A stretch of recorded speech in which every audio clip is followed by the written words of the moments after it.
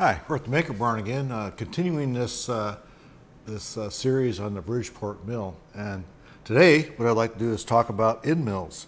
End mills are the main tool we're going to be using on the Bridgeport. So, everybody has been asked who's going to be certified for use on the end mill to buy one of these sets, and this is kind of nice. It's they're inexpensive, about $60, $70 on Amazon, that sort of place, and it's got 10 4-flute end mills and 10 2-flute end mills, and we'll talk about that in a while.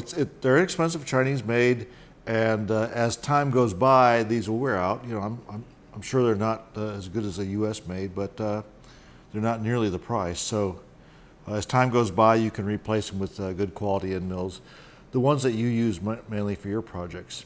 Anyway, let's get going, and we'll take a good detailed look at these end mills. All right, let's start off taking a look at the end mills that come in that set. This is a 2-flute end mill, and I'll put it real close. It's center cutting. You can plunge with it, in other words. This is a single-ended end mill. We'll talk about double-ended here in just a little bit. But it's what they call tin coating, which is really titanium nitride. And that helps the chips slide across the surface a little better. So it's you can see this one's been used a good bit. But anyway, these are very good. They have a lot of chip clearance. You can see all the space in here that the chips can clear out. And that's the main advantage of these. Here's a 4-flute, and your kit's going to come with 4 of these 4-flutes, and they're center cutting as well. You can see this comes all the way across the middle, so you can plunge with these. And again, this is titanium nitride coated. And a lot of people think that, and I know that machinists kind of tend to say, okay, these 2 flutes are intended for aluminum, and these 4 flutes are intended for steel. Now, I agree. The 2 flutes work really well on aluminum, and most aluminum I'll machine with this, especially if I'm removing large amounts. Also, these are best where you're cutting a slot, because only one cutting edge will be cutting at a time, so it's less apt to chatter than, say, a 4-flute. 4-flute will actually be cutting on the front and on the side at the same time, so that can lead to more chatter. That being said, if I'm going to do a deep slot, I'll use the 2-flute. If I'm going to do a shallow slot, like you'd use for a keyway, for a shaft or something like that, for a key to hold a pulley on, or whatever.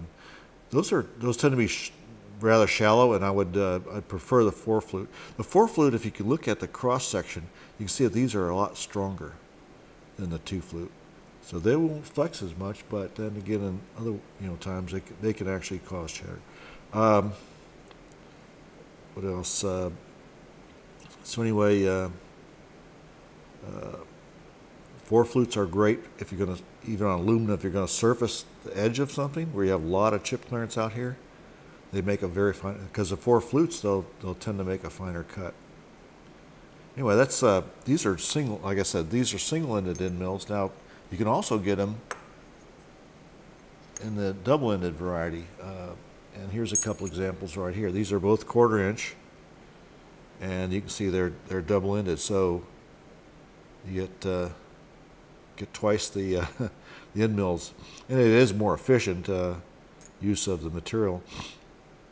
Sometimes single-ended are better than double-ended in certain occasions where you need to be able to say, there's times when I've had to, for instance, hold this in a chuck to drill a hole on the lathe, because on the lathe and the tailstock, that's all you've got.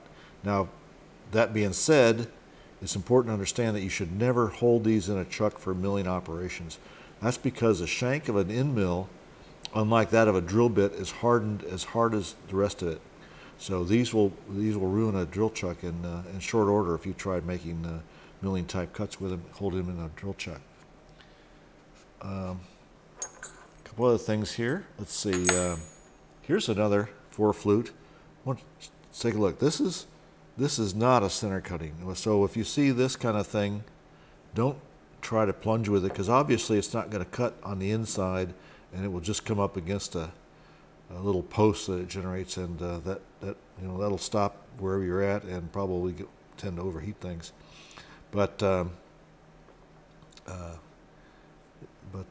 that's these are less expensive typically. It's and you find these more in larger sizes, like a 3/4 or 1 inch. They're typically used for surfacing rather than plunging operations. If you want to plunge with this, you can do that, but you just have to make sure you pre-drill a hole that's at least the diameter of that center cutout area, and you can plunge with them at that point. Okay, and end mills come all different ways. This is one that's specifically made for aluminum. You see, it has very high helix, very fast rate, move chips quickly, but you can see how long it is, and you can get way down inside something. And this is a nice end mill, and but not for general purposes. It would tend to chatter too much, so it's great if you're working down inside a big cavity. They even make end mills that have that are carbide. This is a carbide insert. Of course, you can get solid carbide end mills, and you can get cobalt end mills. These are high-speed steel. Cobalt end mills would look about the same.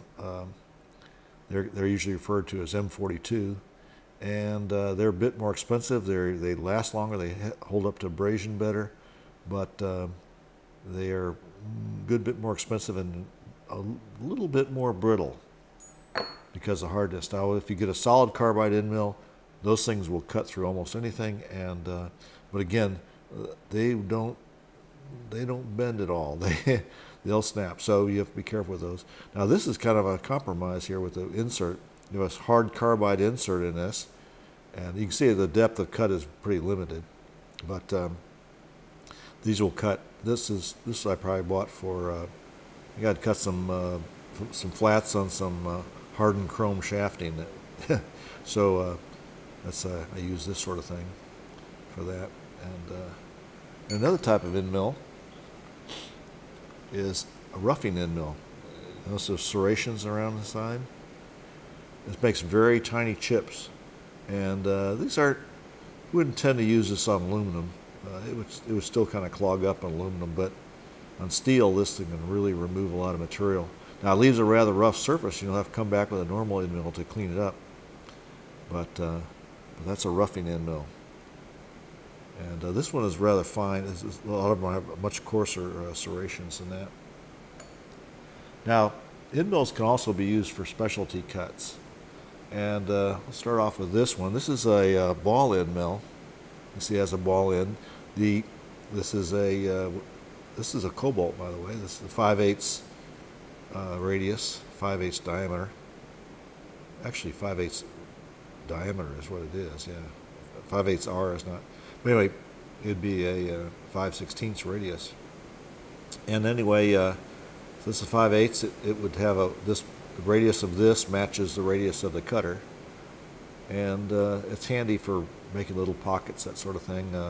These are very rugged, by the way, and sometimes they can be used as a roughing end mill because of the fact that it is so strong. It doesn't have the delicate little points like a normal end mill would have. Usually when you dull an end mill, what you're really doing is you're chipping off these little corners. But this doesn't have a corner, so it could be pretty rough. Now, if you need, that's for an inside, and you could use this for shaping the outside of a piece if you wanted a concave edge, that sort of thing. Works pretty nice. And these are generally ground to a very high degree of accuracy, so they're pretty dependable on the size. Now, here's a corner rounding end mill, and these aren't particularly efficient at chip removal, so you've got to take it easy with them. You can see there's very little space there for a chip removal, but these will round the corner of an object and give you a nice finish. Let's see it. Another kind of shaping type end mill is this is a pretty neat thing, as you can see. Hopefully you can read that. It's 60 degrees on this end, 90 degrees on this one. This is not a countersink.